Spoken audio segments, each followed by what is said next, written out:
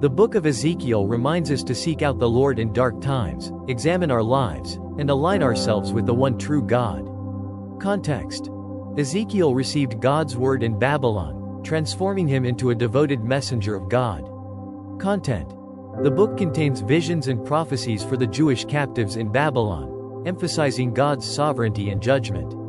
Themes: symbolism, allegories, and powerful visions of God as the Lord of history and nations are prevalent. Message: Ezekiel conveys the importance of faith, obedience, and the consequences of straying from God's ways. The prophet Ezekiel wrote at approximately 571 BC. This date is accurately precise because this book contains more defined dates than any other book in the Bible.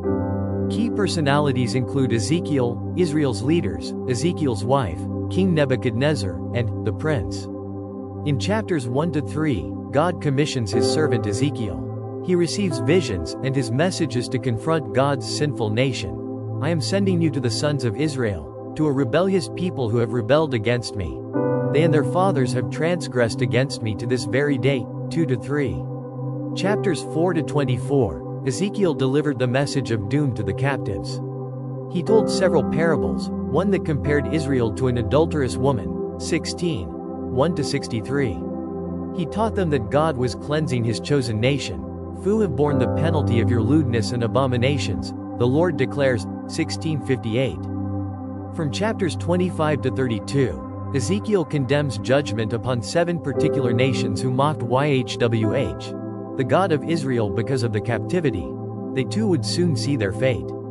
These nations are Ammon, Moab, Edom, Philistia, Tyre, Sidon, and Egypt. In chapters 33 to 48, a message of deliverance and restoration is written.